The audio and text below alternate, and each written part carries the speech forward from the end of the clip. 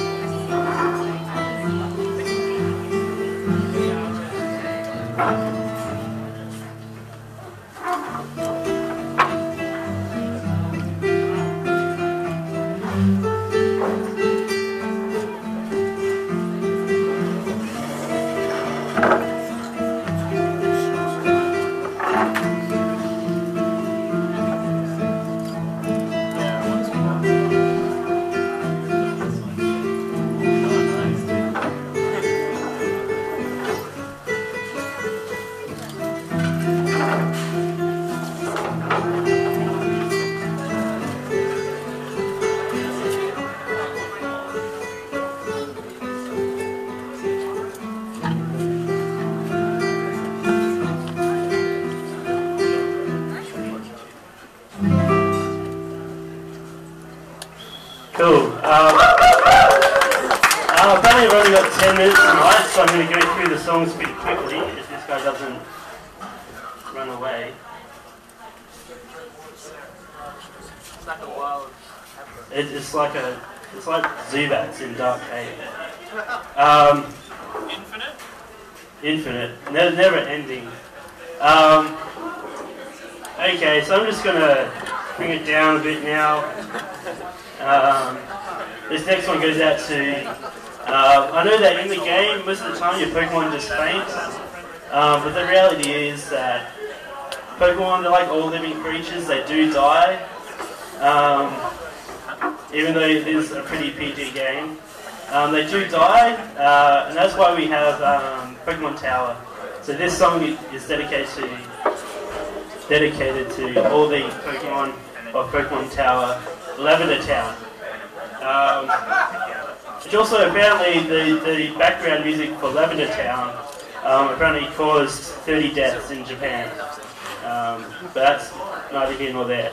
This one is called Why Did You Have to Leave Me, Charizard?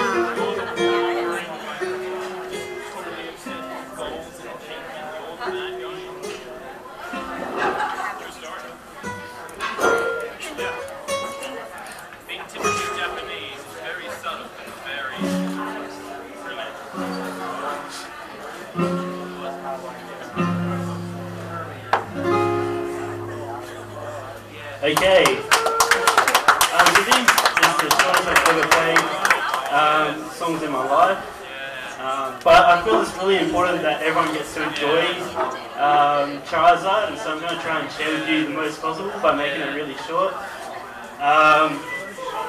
Now, as everyone knows, Charizard, or Charizard, as Ross called it before, who's obviously over 27 years old,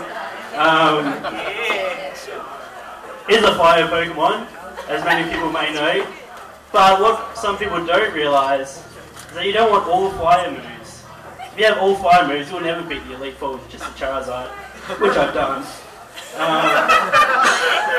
What you need is you need to have your slash and your card and those kind of moves. So that'll help you against when you don't have the type advantage. You just need to scratch his face off.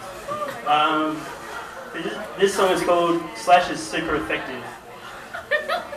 When you have a Charizard and you're up against someone that you don't have a type advantage against. But that's just like in brackets. Oh no, we're losing what? Sorry, that's my fault. Yeah, sorry.